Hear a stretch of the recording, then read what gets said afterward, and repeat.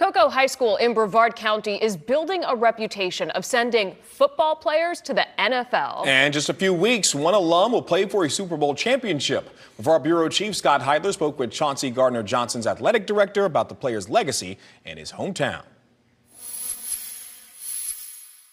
Chauncey Gardner-Johnson is one of several Cocoa High School football players to make it into the NFL. He graduated back in 2015, then played at the University of Florida, and on February 12th, the defensive back will walk onto the Super Bowl field in Glendale, Arizona as an Eagle.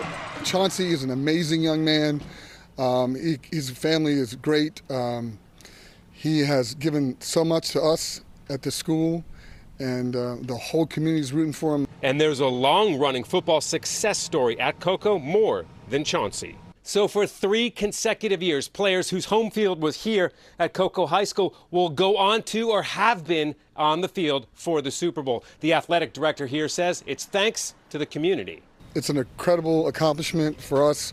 We're so proud of those young men and what they're doing, not just in the NFL, but what they do for this community. They still come back and they still give a lot back to our players and our program and all these kids here. And some advice for those young football players who want to take the path of Chauncey and the other Cocoa NFL players. You know, athletics is what he wants to do. That's great, but make sure he's got the grades to be able to participate in athletics and do the right thing off the field as well. So build character, build your community. In Cocoa, Scott Heidler, West 2 News.